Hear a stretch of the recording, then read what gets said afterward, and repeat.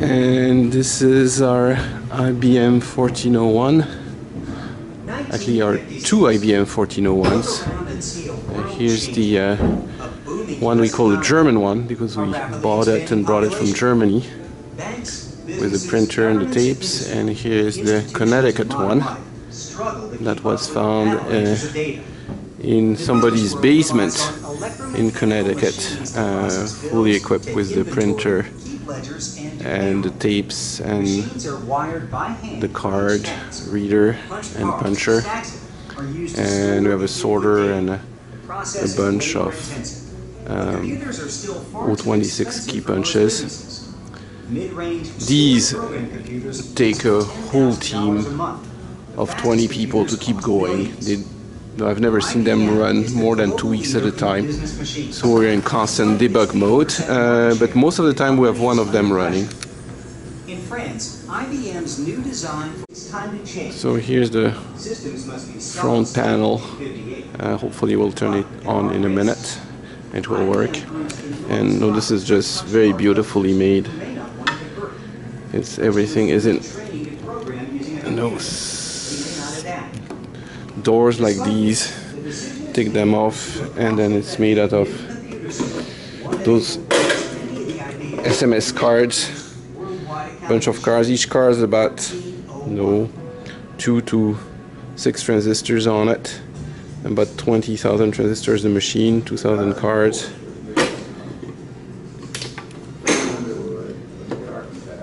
First transistorized computers for the business machine.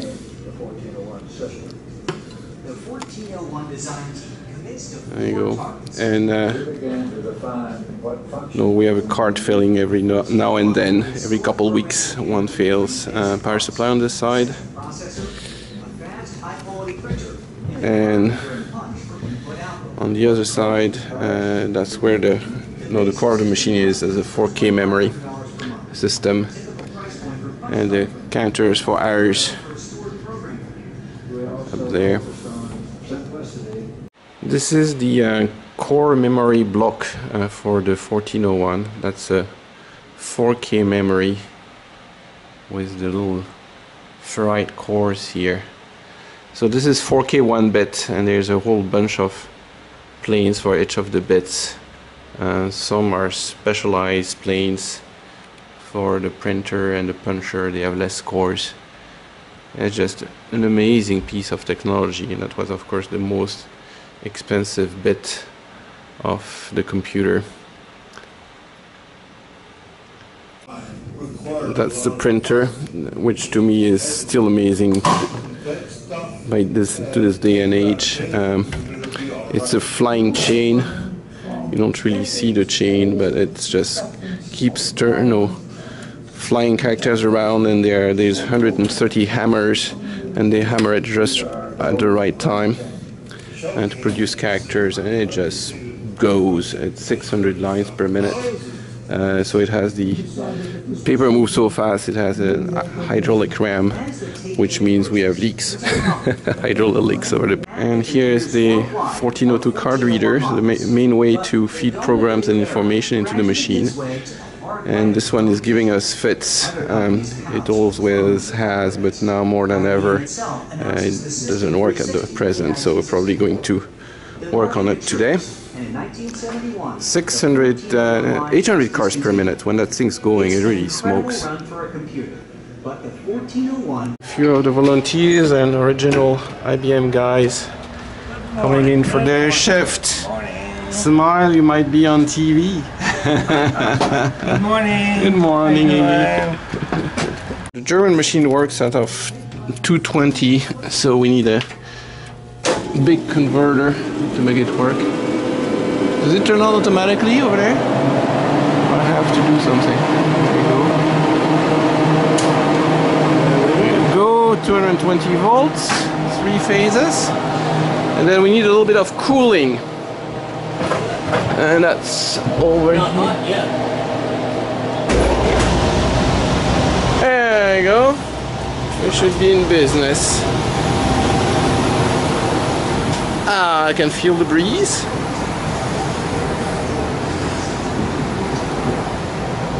And then this is the easiest thing to do. You go power on. Yep, and that's it. That's all it needs. It's booted up because there's nothing to boot it up. Now 100 things just had to go right. Is that true? They would have shut back off again. And it did right. So the machine works, right? This one is good. That was the miracle of birth. All right. Well, we should run something on it. I'll turn the tapes on because I like them so much. And so here's my favorites, the tape drives. I think we need to work on them today. And let's see if I can load the tape. If I press slow, that would be better. There you go, and off it goes. And it's a vacuum column tape, right? So here the tape coiling at the bottom. And we hopefully get that one working. It has a problem. It's too much fun. I have to do it again. Ta-da! Ta-da! And again.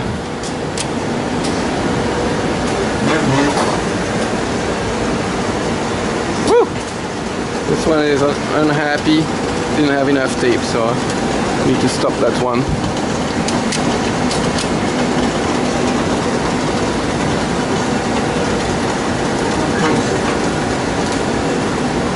Okay, we'll fix that. That should work better. Now, load, rewind.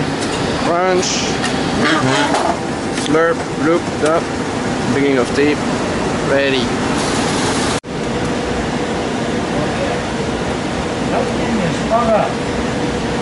Alright, so our tape is not responding.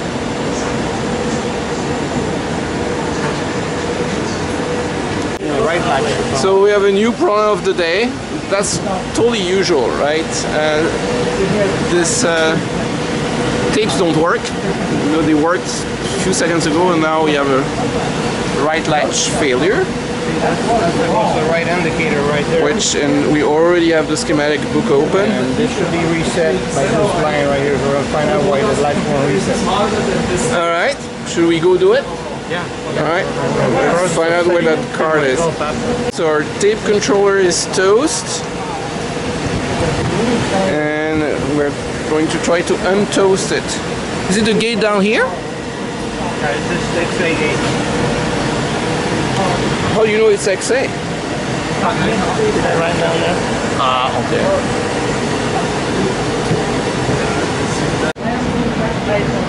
Yeah, so the location of each card is written in code over here. It's XA. XA. XA D18L is where I should be getting the reset. Okay, so that should tell us where the card is. So we think now that card is bad. We got the wrong signal at the output. So what we need to do is replace it with an equivalent one.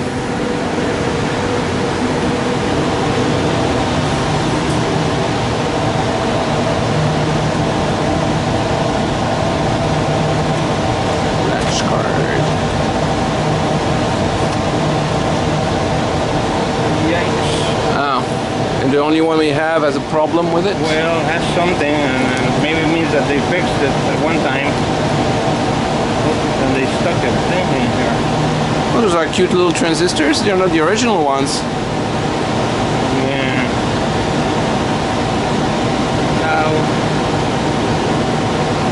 Yeah, so they replace it with silicon transistors. Yeah. That would be it here, right? Back and over there while holding the camera. This is not recommended. No, I'm not right. Oh, you want to go a little higher. Oh, there you go. There you go. Alright, see if that works better now. So we changed that one, that one, that one, and that one, still nothing. So we just pulled that card out. Is that fellow, and then with no signal coming out of it now, the reset works. It's not, the right light is out, so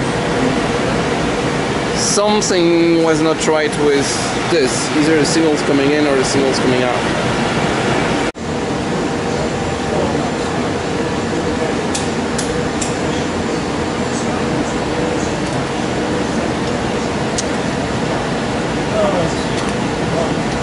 Oh, are you going to paddle in a program? You ought to fix that.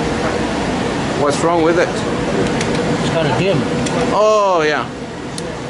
Not acceptable. Let's see. Oh, it's very dim.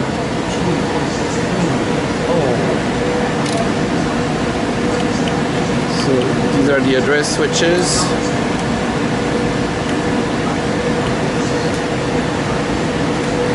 Okay. We'll run all three. Sure. How do you do that? There we go.